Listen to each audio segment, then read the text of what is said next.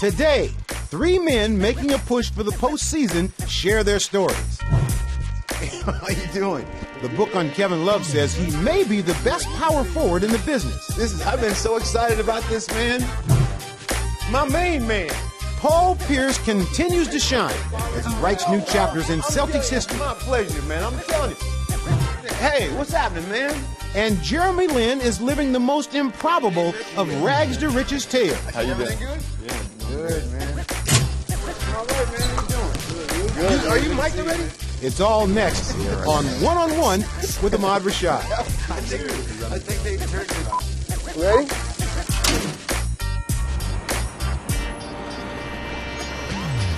Hello, everybody, and welcome to the latest edition of One-on-One with Ahmad Rashad. Now, today, I'll sit down with three men who are at decidedly different stages in their NBA careers. We begin here in Madison Square Garden, where Jeremy Lin has exploded from virtual obscurity to become one of the world's most famous athletes. Undrafted out of Harvard and cut twice following an uneventful rookie season, no one, and I mean no one, could have foreseen what was about to unfold. Inserted into an injury-depleted Knicks lineup in early February, Jeremy responded with a string of stirring performances that captured the imaginations of fans everywhere. Now, though the Knicks have cooled off since his hot start, no one will ever forget when the sports world was first gripped by Lin sanity.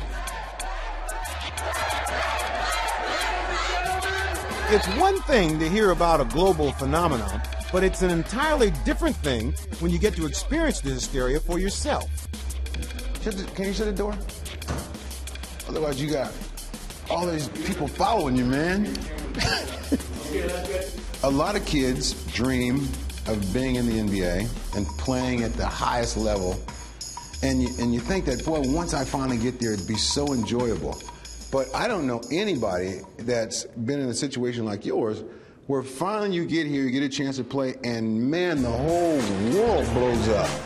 Lin penetrates, left hand by Jefferson, reverse layup, good, and he's fouled. Jeremy Lin, Linsanity in New York City. Is there any way to describe the instant fame and popularity that you suddenly had? I can't really explain it. I would just say it's a miracle because really, no one saw it coming. I can't take credit for everything. You know, there's so many things outside of my control. How did I end up in New York? The day the Rockets released me, Iman gets hurt. I mean, all these different things out of my control really had to happen for me to be here right now, sitting here talking to you. He's got a drive. He does. He flips. As a rookie last season in Golden State, Jeremy was a seldom-used bench player. He also did little in brief stops in Houston and the D-League to suggest he would make the impact he did when he was finally given his opportunity in New York.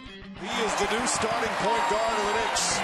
Lin likes the open floor, spinning, puts it up, banks it in. Yeah, sensational play from Jeremy Lin. 5, 4, Lin for the win. Got it. Get out of his way. Linsanity does it again. What's the little thing you guys go through before you go out on the court before the game? Yeah, you and Landon. Stanford and Harvard, but it doesn't look like Stanford and Harvard. It's just a fun little thing that we like to do, a little secret handshake just to spice things up a little bit, and you know we give each other a couple high fives and you know, kind of play on the fact that we went to Harvard and Stanford. A lot of different things that we incorporated into this handshake. Let's go. Linsanity continuing to engulf New York City and the entire sports world. The perfect situation rapidly grew into the perfect storm. Playing on one of the game's biggest stages, and for a passionate fan base, Jeremy's story seemed as if it was written for the silver screen.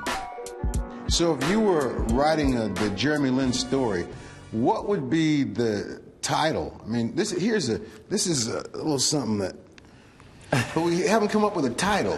What would be the title? I don't know. I'm not really sure. I like that. I don't know. I'm not really sure. Yeah, there it is. That's the title. There we go. Genius. Genius. That's what I went to Harvard for. In reality, the learning curve is steep in the NBA, even if you happen to be a graduate of Harvard University. And Lin continues to have difficulties. That's his fourth turnover. as the Knicks will lose their third straight and fall to under 500. Jeremy Lin, he's got to be able to adjust his game on the fly. So now let's talk turnovers. When you touch the ball 80% of the time, you're going to have turnovers. I'm being aggressive, and at some point in time, I'm going to adjust, and I'm going to realize this doesn't work, that doesn't work. How do I limit this?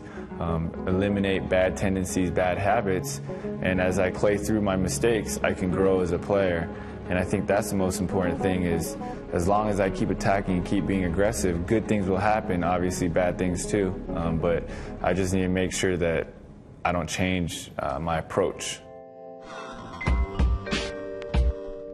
Having already taken an amazing journey, the bumps in the road Jeremy has experienced recently have not caused his confidence to waver. Last year I tried really hard to fit in and to, be a player, change my game to fit the team. And, this year I told myself I want to make sure I play my brand of basketball and that I'm really aggressive. And so I just told myself I want to make sure I keep doing what I think is my strength and play the way I'm supposed to play. And I'm just glad that it turned out the way it did. Jeremy's whirlwind season has taken another dramatic turn. Less than 2 months after he became a starter for Mike D'Antoni, the Knicks head coach resigned. Now, a new era begins at Madison Square Garden, and also a new chapter in Lin's career.